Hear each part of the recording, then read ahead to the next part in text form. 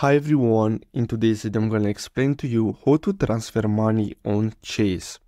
So the first step is to simply open the app, and then after that what you're going to have to do is to simply tap on pay and transfer, and then after that what you're going to have to do is simply tap on transfer. So you're going to get redirected here and you can see different options.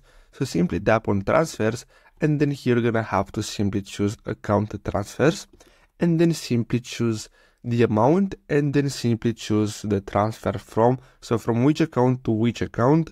And then after that we're gonna have to simply tap on transfer at the bottom, and basically that's all you have to do. So I really hope you found this video helpful. Don't forget to like and subscribe, and I'll see you in the next video. Thanks for watching.